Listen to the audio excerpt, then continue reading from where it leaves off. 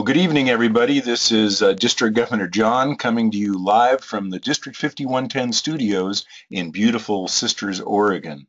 I've been traveling around our very large district. I think I've visited about 49 clubs so far, and I've been giving this talk over and over again to live people in a room, and I'm finding this really interesting to be giving it now to all of you appropriately over the internet, since you are an e-club. You probably know all this because being an e-club, you probably use this technology quite a bit. But if you look at your little dashboard over on the right-hand side, you'll see that there's a place where you can type in questions. So if you have a thought over the course of my talk will last probably about 25 minutes. And if you have a question, go ahead and type it in. And when I'm done, I'll go through those and we'll answer questions and maybe even have a little discussion. So with no further ado, I'm ready to get started. You know, I've been traveling around to all the clubs, and I couldn't do that if I didn't love Rotary, if I didn't really have an abiding love for Rotary. And I think that the world needs Rotary. I think communities need Rotary, and I think that the world needs Rotary. I have a special connection, actually a couple special connections to your club, in that my wife, Lee, is a member of your club, as is, oh, now I'm not getting there's my wife, Lee, as is my sister-in-law, Jackie Oakley. And I think they're really both great examples of what an e-club can be. First, in the case of my sister-in-law, Jackie, who's your treasurer, she lives in a community of about 110 people out in Eastern Oregon. And she really doesn't have the opportunity, her community couldn't sustain a Rotary club. So it's great that she has the opportunity to be a part of Rotary, because she's always been a Rotarian at heart. And my wife, who this year is traveling with me most of the time, can't attend her meetings. So it's great that through the e-club she can maintain her association with Rotary. As I travel around, I've met an awful lot of people in the district as I've been traveling these last actually 3 or 4 years that I've been really active. And people always ask me, well, John, how's it going being district governor? What's it like? And I always give them the same answer that the fellow that fell off the 80-story building gave. He fell out the window, and as he was going down, there was a window washer taking a break, eating a sandwich on his scaffolding on about the 40th floor. And as the guy fell by, the window washer looked at him and said, "Hey, how's it going?" And as the guy fell by, he said, "So far, so good." And a lot of this year, I kind of feel that way. And really, it's not so much so far, so good. I would say so far, so great. Getting to know how 70 different Rotary clubs operate and what they do and what's important to them and who their members are is just such a great opportunity. I'm really enjoying it as I go. Well, as I said, I really do love Rotary, as I'm sure a lot of you do. But, Rotary has been in a little bit of a crisis. Over one 10-year period, we lost 63,000 members in North America, 63,000 fewer Rotarians. And just in our own district, we lost 700 members. Now there's 70 clubs in the district, 700 members. Even I can do that math. So that means there's 10 fewer Rotarians in each club on average. That's 10 fewer hands to help with fundraising, to help with projects. And that's a problem. I've been training either as district trainer or as a PETS instructor. I've been training president-elects for the last 6 years, and I've had scores of presidents come to me and say, we're losing members, our club's in trouble, we got to turn it around, and we don't know how. So I don't think it's just a numbers crisis that we're having. There are issues that Rotary clubs are facing, and I actually would propose that it's not a membership crisis at all, that it's more of an identity crisis that Rotary's having, and that's what we're experiencing rather than just a membership crisis. Now, Rotary International, I like to call it the mothership in Evanston. Well, they had a great idea. They said, what we can do to solve this problem? We need a new look. We need a shiny new brand. And they hired Siegel and Gale, which is an international marketing company. They've marketed and they've rebranded such companies as Pepsi, Burger King, the Holiday Inn, the YMCA. And I could mention or show you the logos of 20 other companies that you'd instantly recognize. So this is a very high-powered company that is rebranding major corporations in America and around the world. And so they said, we need this shiny new image. And I really wasn't a big supporter of that in the beginning, because to me it was like having an old rusty pickup truck that doesn't run very well and slapping a new coat of paint on it and thinking it's gonna make the truck okay. Rotary clubs were experiencing issues that needed to be dealt with, and I didn't really think the shiny new brand would be the thing that would solve that problem. So we spent about $3.2 million on this shiny new brand with Siegel and Gale. And we thought we were buying the brand, but we really got a lot more. So this is the Rotary wheel that we all know and love. I mean, this is the Rotary wheel that I've been in Rotary since 1987. This is the iconic institutional wheel that's represented and been the logo of our organization. And I was like, when we got this from Siegel and Gale, I was like, you can't change the Rotary wheel. And I heard that all over the place. You can't change the Rotary wheel. I mean, it's an institution. And even the RI Board of Directors voted 3 separate times to bring back the old wheel. Now, it got shot down, but 3 times they brought it up to bring back the old wheel. So nobody was really comfortable with changing the Rotary wheel. But I did a little research. You know what? That was the original Rotary wheel. That was our Rotary wheel. And then it was this, complete with the dust, I think, from the road. And then it was this, and you can start to see some of the modern elements of our wheel there. And then the Rotary International Association, similar to what our wheel is.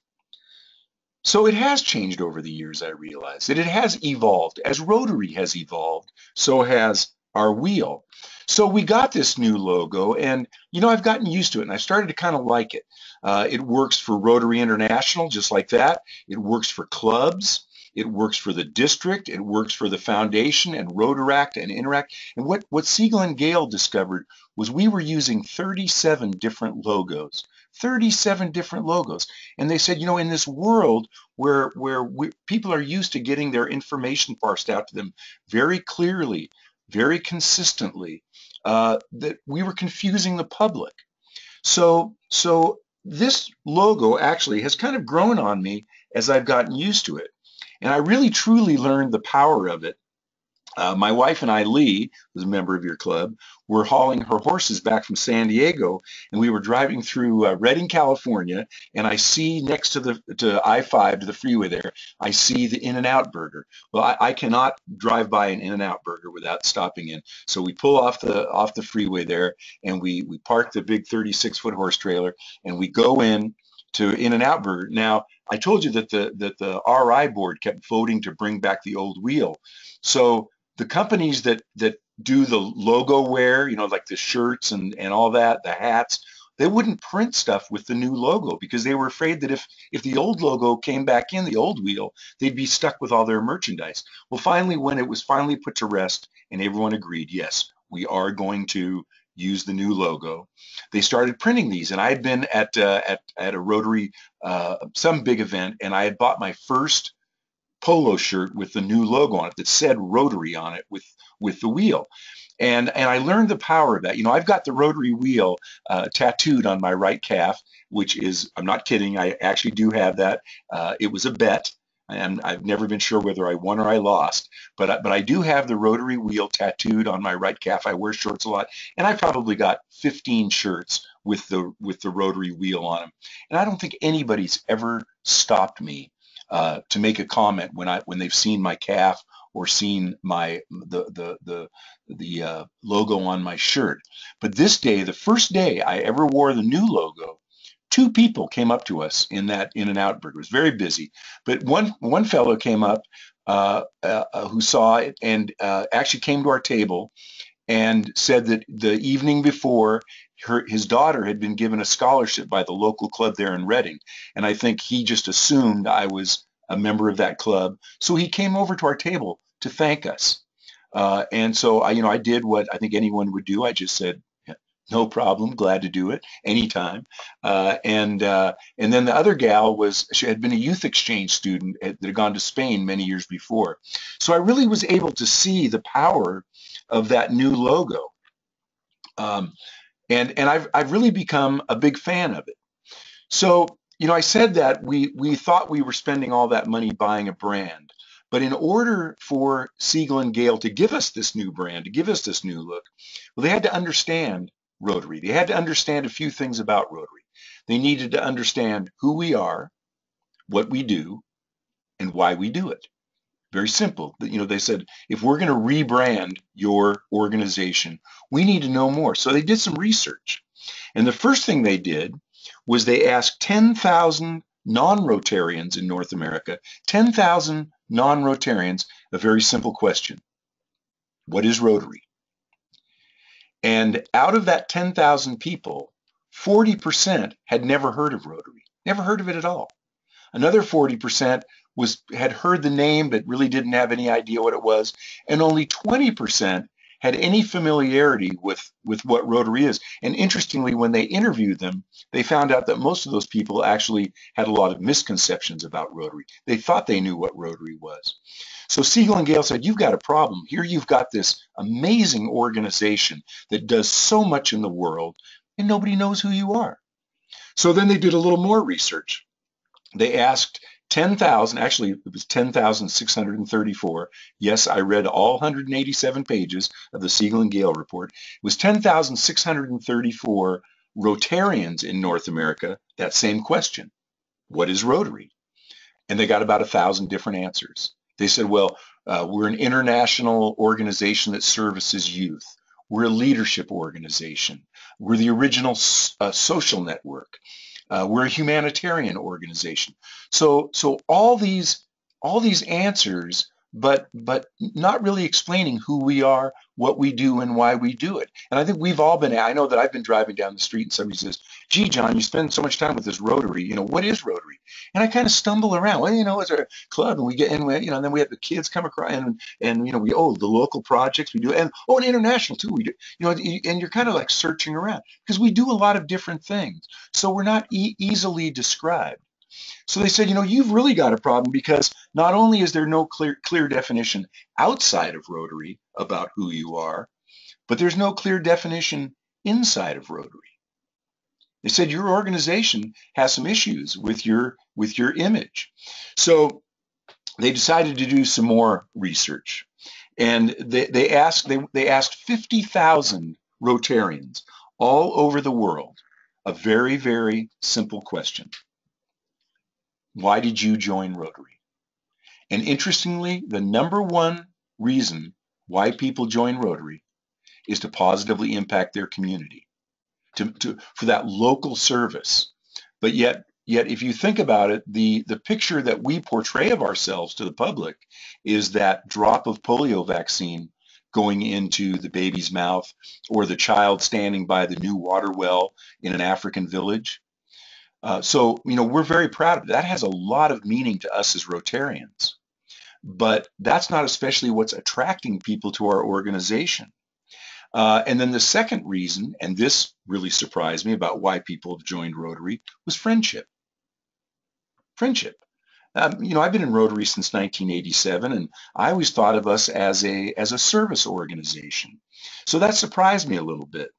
And then that dirty, nasty word in Rotary that we're not supposed to, networking.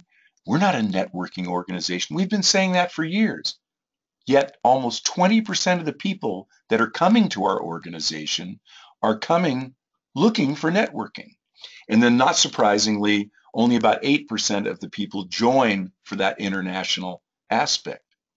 So I found that really interesting, and as did Siegel and Gale. And then they asked one more question of those same 50,000 Rotarians, slightly different, but I think even more revealing. They asked the question, why have you stayed in Rotary? Why have you stayed? Number one reason, friendship. The relationships we build in our clubs, around the district, Friendship is the number one reason why people stay in Rotary. And I for one, was very surprised by that. Not surprisingly, to have a positive impact on the local community is the second reason. And then once people are in Rotary, they discover international service. And that almost doubles in terms of why people stay. And like I said, that's very valuable and very important to us as Rotarians. And then the networking opportunities, again, once people understand Rotary, that's not quite as large of a reason. But I really do think we are a networking organization, and I'll talk a little bit more about that. So, and I know this is probably kind of a confusing slide, like what do all those things possibly have in common? But I added the tomatoes just about 3 weeks ago.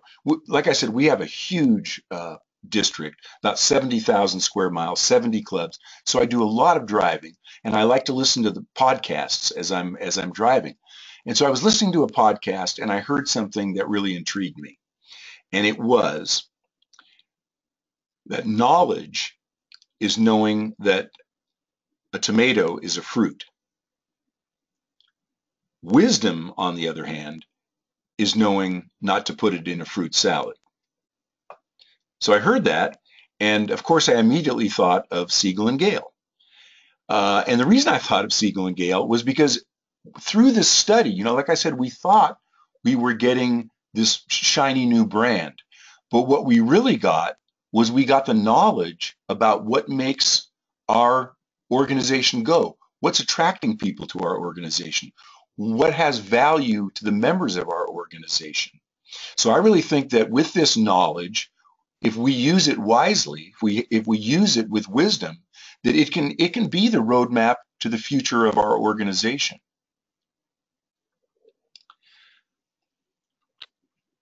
So when you're preparing to be district governor, it's about a 3-year preparation, and it's like getting a master's degree in Rotary. I was amazed. I was at a Rotary Club this morning in Sun River giving my presentation, and they did a little Rotary quiz. And when it got to my table, they asked the question, what were the first 5 Rotary clubs? In what cities were the first 5 Rotary clubs? And I could answer the question. I didn't know that I knew that, but I did. So it's like getting a master's degree in Rotary. But the more I've learned about Rotary, and after reading the Siegel Gale report, to me, I think Rotary is really simple. And I think part of its beauty is its simplicity. And to me, Rotary is very simple. It's service, it's friendship, and we know that's been confirmed by the Siegel and Gale report. And then there's another word I like to use, and that is leverage. Service, friendship, and leverage. And what I mean by leverage is, I'm one meek human being on the face of the earth with 7 billion other people. And our international president, Ravi Ravindran, has asked us this year to be a gift to the world. That's our theme, be a gift to the world. Well, I can be a gift maybe to my family, my friends, maybe a little bit in my own community. But how can I be a gift? I'm a shopkeeper in Bend. How can I be a gift to the world? Well, through my friendships and my associations in Rotary, I have this leverage with the other members of my club, with other clubs in my district, and actually through the Rotary Foundation with clubs around the world, that I'm just an ordinary person, but I can do extraordinary things. And so as Rotarians, being in Rotary and through the service and the friendships that we have incredible leverage to do far more than we could ever do just as our individual selves. So I think service, friendship, and leverage really describe what Rotary is all about. When I was 7 years old, I used to go down to the house on the corner one day after school every week and play with Stanley. Stanley lived in the lower bunk of a room he shared with his older brother. They had cowboy and Indian wallpaper that I was very jealous. I can still see it today. I loved that cowboy and Indian wallpaper. But Stanley had brittle bone disease, and he spent most of his time confined to that lower bunk in the bedroom. And I'd go down one day, like I said, after school, and we'd play Chinese checkers or crazy eights or, whatever games we played back then. And one day I came home from school and my mother said, okay, it's time to go down and play with Stanley. And that day I said, oh, Mom, I don't want to go down and play with Stanley. That's so boring when I go down there. And my mother's been gone for 15 years, and this is one of my most vivid memories. She bent over and she took me by the arm and she said, "Look, you're lucky. You get to go to school, play on the playground, come home, ride your bike, roam around through the hills. Stanley's not lucky like you are. He can't do those things. He's your neighbor, and it's your duty to go spend time with him." And then she said those words that every child dreads hearing. She said, "You should be ashamed of yourself. You should be ashamed." And that really resonated with me, that 7-year-old boy. It really resonated. I never missed another play date with Stanley. And the reason that I like to talk about that in usually a room full of Rotarians is because I think everybody listening right now probably has their own Stanley story.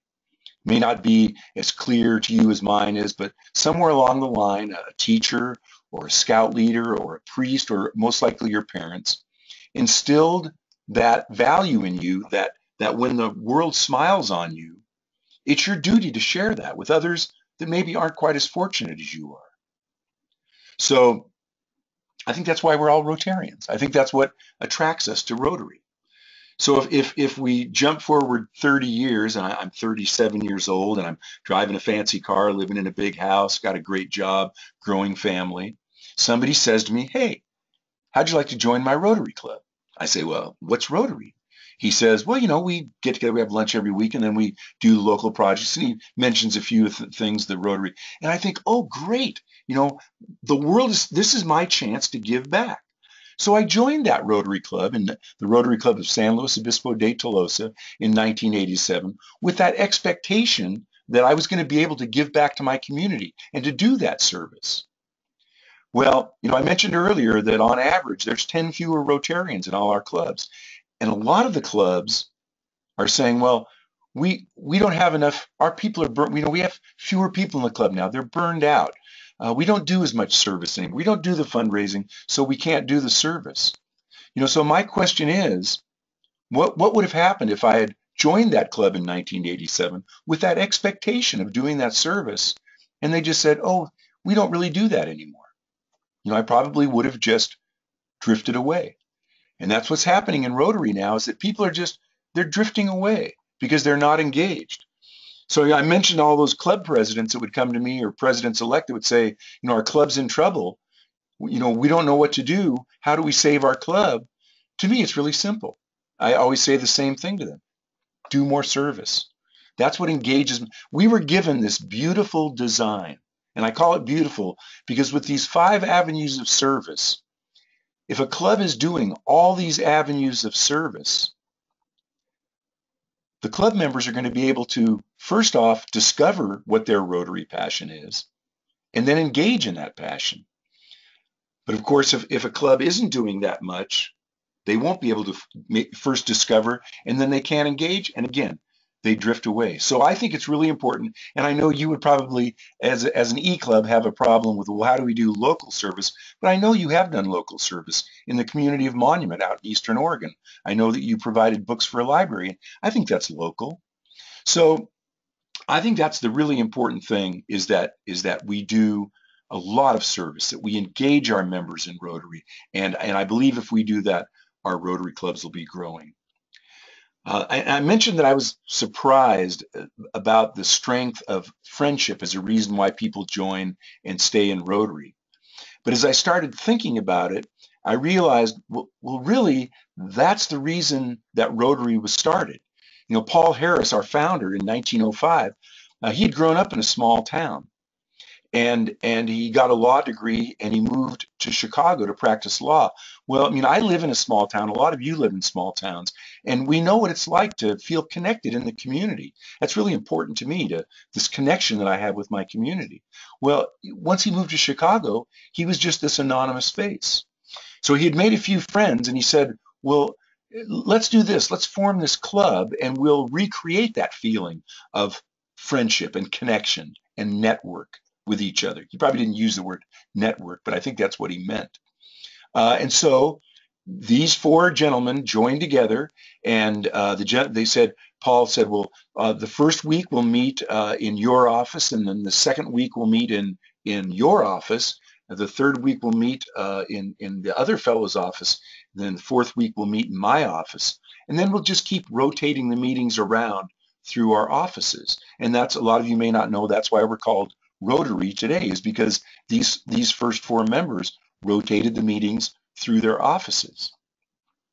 So, I was mulling this all over and realizing that, really we are an organization that's built on service. I mean, I'm sorry, on friendship. The service aspect really didn't come in for quite a few years later. Rotary was founded in 1905. The first service project wasn't done in Chicago until 1910, and the foundation wasn't formed until 1917. So friendship was the very foundation of our organization. So as I was mulling all this over and thinking about this, I got asked to stand up in front of my own club at one meeting and make an announcement. And I looked out and I realized, wow, here's 80 of my friends. Here's 80 people that I count as my friends in my life. And some of them really close friends, lifelong friends that I've made through Rotary. And as I was thinking that and looking out there thinking, wow, this really is about friendship, I realized that there sat my insurance agent, my banker, my real estate broker, the attorney I had to call when one of my dumb kids got a minor in possession, the guy that fixes my car. And I realized that not only are these my friends, but they're my network. They're the people that I call on when I need someone to help me in my life. They're people that I can trust.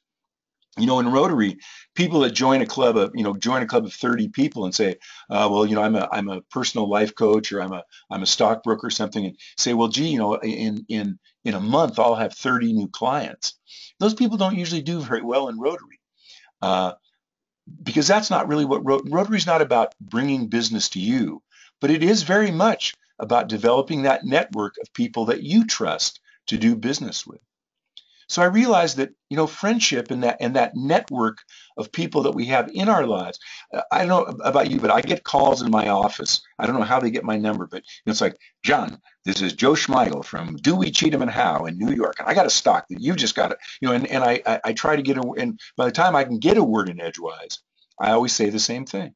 I say, why would I trust a stranger that I don't know with my money when I can trust somebody that I eat lunch with every week and sits across the table and has to look me in the eye? That's who I want to trust with my money. So that's what we get through these friendships and these relationships that we build through Rotary. And the other thing we get that I mentioned earlier is we get that leverage. And the best way I can explain leverage is I would absolutely love to build a park in my community where disabled kids could play right alongside non-disabled. I'd love to build $1 million park where disabled kids could play right alongside non-disabled kids. I'd love to do that. But I don't have $1 million. But I did that. I did it because my club went together with 3 other clubs and we built that $1 million park in our community. And I took part in that. I did that. Another thing I'd love to do is I'd love to have $216,000 that I could, during my year as district governor, that I could spread out to all the clubs so that they could do those local service projects and their international. I'd love to do that. But, I checked my bank accounts this morning. I don't have an extra $216,000 laying around. But I am doing that because 3 years ago, all the Rotarians in our district gave $432,000 to the Rotary Foundation. And so this year, 3 years later, half that comes back to our district, 216,000, and we pass that out to the clubs in the form of district grants. And I know that your clubs had at least, I think, 2 district grants, at least that I know of. So I am going to get to do that during my year as district governor, pass out that 216,000. And the last thing I'd like to do, and call me crazy, but I would love to eradicate a major disease off the face of the earth. I'd love to do that. But I don't have $1.4 billion. But I am doing it. We're all doing that. That's how much we've given. That's how much Rotarians have given to Polio Plus, $1.4 billion.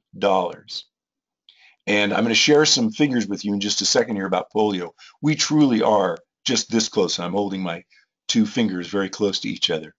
We really are just this close with polio. So, like when I say with the leverage that we get, ordinary people doing extraordinary things like wiping diseases off the face of the earth, like building $1 million parks. I can't do that, but through the leverage I have as a Rotarian, I can do that. Service, friendship, and leverage. It's what we get as Rotarians. So I mentioned I was going to talk about, oh, first I wanted to talk about this. Along with this shiny new image, Siegel and Gale, they call that our new visual identity, that new brand, our new visual identity. They said you need to have a new voice as well. You have to have a common voice. We have a common look now. We're not going to use those 37 or 38 different logos. We're going to have a common look all over the world, every club, every part of Rotary. We're also going to have a common voice. So they gave us a new voice. And that voice is now when someone asks you when driving along in the car, what is Rotary? You can say, well, we're a leadership organization that's made up of local business, professional, and civic leaders. We meet regularly, we get to know each other, we form friendships, and through that, we're able to get things done in our community and around the world. And that to me so perfectly sums up what Rotary does. It's who we are. We're a leadership organization that, except in the case of e-clubs, is made up of local leaders. That's who we are. What we do, we meet regularly and we form friendships. The very foundation of Rotary is those friendships. And why do we do that? So that we have that leverage that we're able to get things done in our community, and in fact, not just our own community, but around the world. Again, so perfectly describes who we are, what we do, and why we do it. So they've also given us a way to encapsulate that on our websites. We put it. The district put it on the side of our trailer. That's very simple about who we are, what we do, and why we do it. And that is with the logo to say Rotary. Join leaders, exchange ideas, take action. Join with other leaders, exchange ideas, and then take action to make a difference in your community. So that's our new voice as well. We can use that in our websites and our, any place where we want to have a better public image, we can use that. So I said I'd talk a little bit about polio. I'm going to put up a little chart here. This year, it's year to date, it's calendar year, not Rotary year. So this is since January 1st. There have been 51 cases of polio on Earth.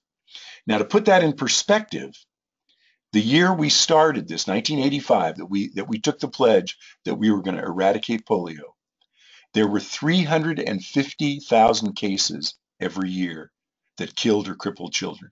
350,000 cases year after year after year after year. This year, 51 cases, down from 242 last year. So you can see really how close we are. On August 11th, we celebrated a really important date. It had been 1 year since there had been a case of polio in Nigeria. Why is that so significant? I mean, it would be significant if it was just that. But with no cases for a year in Nigeria, hence no cases on the entire continent of Africa for 1 year. Nigeria has been declared non-endemic, which means that now the entire continent, this was unimaginable, folks, unimaginable. The entire continent of Africa is non-endemic for polio. Last year, we declared India polio-free, and in 2 years, once a country is non-endemic, it takes 2 additional years for it to be declared polio-free. But we're very confident that's going to happen because they do environmental testing. They try to grow the polio virus, and it is absent from Nigeria. So we are very confident. And then Afghanistan and Pakistan, very interestingly, you may have read in the news that last year our vaccine workers were actually being murdered in Pakistan when they went in to do their vaccines. And the other world, not the U.S. government, but other governments in the world have shamed the Pakistani government into supporting uh, Rotary's work and the World Health Organization and UNICEF with the vaccines by saying, look, we've eradicated it in our country. If you don't get with the program, it's going to come back to our country, and that's not acceptable. So now the Pakistani government is negotiating with those tribal leaders in those northern provinces, and not only are they doing the negotiations for us for safe passage, but they're actually protecting our workers when they go in. Last month, in the month of September, this is amazing. Just in the month of September, 35 million children in Pakistan were vaccinated. 35 million children, 3 million of which had never been vaccinated before. That's huge. So we really believe that in late 2017, early 2018, we'll see the last case of polio ever. And the significance of that is that uh, Ravi Ravindran, our president, said, that when we eradicate, not if, but when we eradicate polio off the face of the earth, we'll be giving a gift to every child born for as long as man inhabits the earth. And if we think about that, that is so profound of what Rotary is doing. The district conference is coming up in May 6th through 8th. I'd like to invite you all. I know a lot of you live very, very far away. If you could come, that would be great. It'd be a chance to see your other members of your club. And for everybody, it's a great chance to rub elbows, make new friends, and have some fun and learn more about Rotary. So I hope you'll all join us. We're calling it the district conference because we are at a high altitude here. We're calling it district conference with an altitude. And we have a lot of district events. And I just invite you to take part in any of these events. I go to all of these, and every time I go, I see people leaving from clubs just so enthusiastic and so pumped up and so ready to go back to their clubs with new ideas. And it's great to be a part of that. And I really invite all of you to do that. I want to just say a moment about our giving to the Rotary Foundation. I mentioned about how 3 years later, half that money that we give comes back to our own district. The other half goes to the World Fund, so it's funding those huge global projects that Rotary clubs do. The other half comes back to our district, and we use it for matching funds. This year, we weren't able to fulfill all the requests from clubs.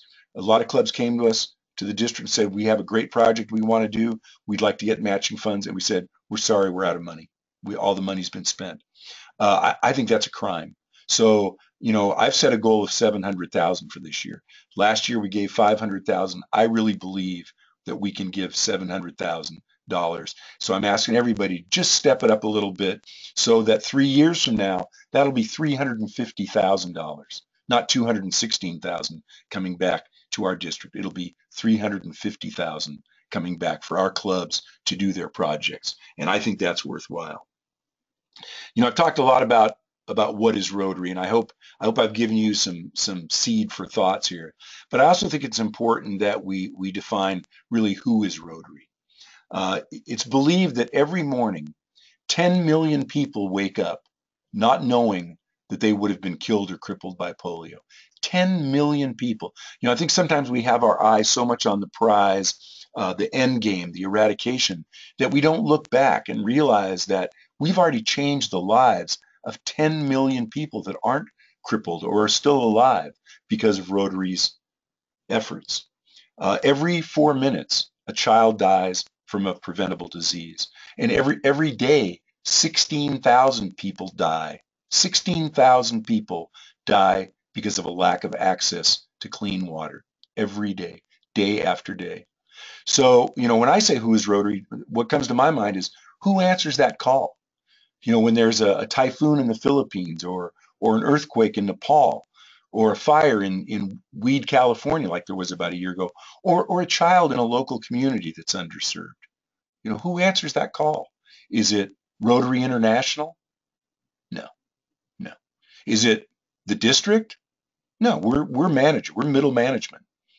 It's Rotarians. It's Rotary clubs. It's you and me. It's everyday Rotarians.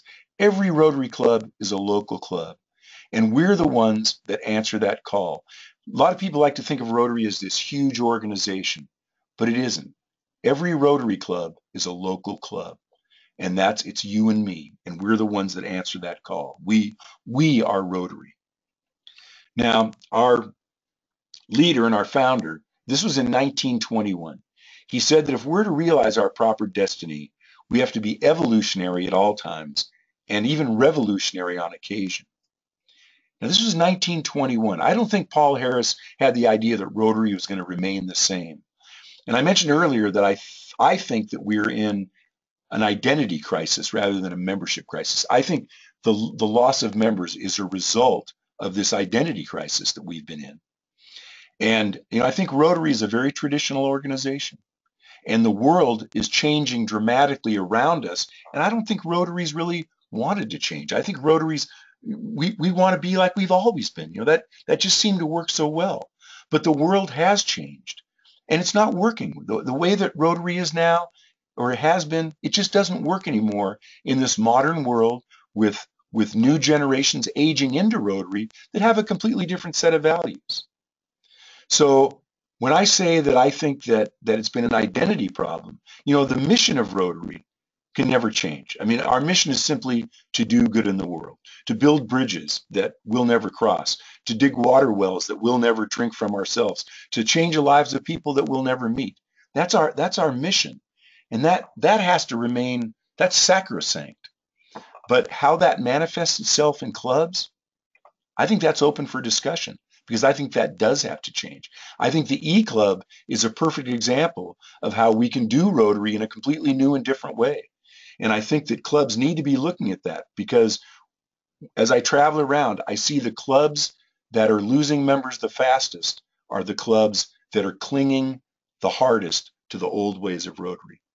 And I believe that we have evolved, that we are getting there. It's been very difficult for us. And the most difficult thing, I think, is the fact that we're starting to get comfortable now. We've evolved to the point where rather than being a really exclusive organization, we've become an inclusive organization.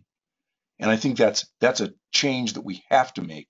And I think that if we do, and I think we are making it, we've shown last year for the first time in 13 years, we had positive growth in membership in our district. It was only 18 members, only 18, but it was much better than the 100 we lost the year before. So I think we are evolving. And I think that as we evolve, that we will be able to fulfill that destiny that Paul Harris had in mind. And I think we will be able to do what our presidents asked us this year, and that is to be a gift to the world. And I actually think Rotary has a very, very bright future, so long as we can evolve and change with the times. So thanks everybody for tuning in tonight. This was really fun. I've given the speech a lot of times. I really enjoyed giving it to all you, although I normally get to see people's faces and kind of get their reactions, but this has been really fun. I'm going to check here to see if there's any questions. Anybody here can't see attendee list? Oh yeah, Emily said she couldn't see the attendee list. Emily, we've got about 13 attendees, and I'll send you an attendance list if you're interested. Well, that's about the only question I see so far. I know we're all busy, so I'll let you all go. Again, thank you so much for tuning in tonight. I really enjoyed my meeting with your club leaders we had a few weeks ago. Oh, wait a minute, here comes another question. I think that identity crisis can be addressed by a new approach via social networking and online participation, not only locally. Natalie, that was from Natalie. And Natalie, I think that's true. And research is showing that younger people who, they're younger people now, but they're going to be aging into Rotary very quickly, that they have fewer and fewer relationships, like person-to-person relationships. And in fact, as the social networking is expanding, that younger people are actually having their network online more than person-to-person. I know that sounds very odd to people my age, but it's the cold, hard reality of the way the world's changing. So I think that things like the E-Club, that there are a lot of I just saw Jackie's question. I won't repeat it. That there are new ways to do it. Okay, so thank you very, very much, and I will sign out now. It's been great, and have a great rest of your evening. Thanks.